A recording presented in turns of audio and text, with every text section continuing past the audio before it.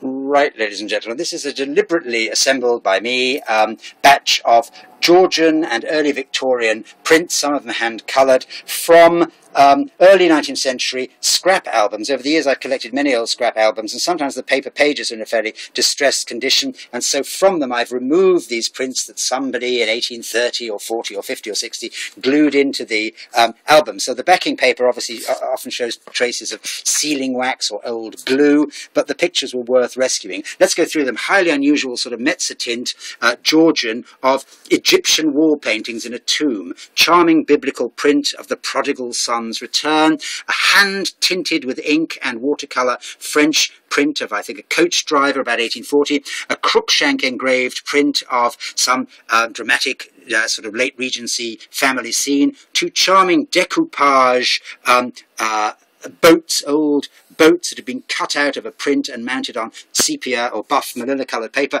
A distressed but delightful 1860s hand-tinted fashion design, the richest of colours and the most dramatic of dresses.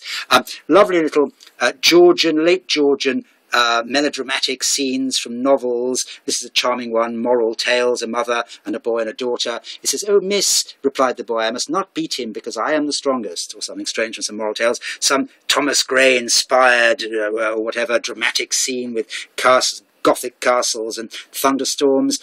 Classical scene a la Bartolozzi in appearance. More dramatic Georgian deathbed scenes.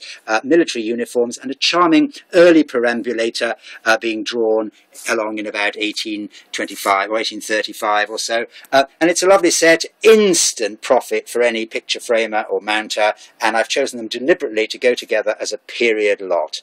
And I hope you might be tempted there. Thanks very much indeed. Scrapbook snaps from the Georgian and early Victorian period, a group of 15. Thank you. Bye.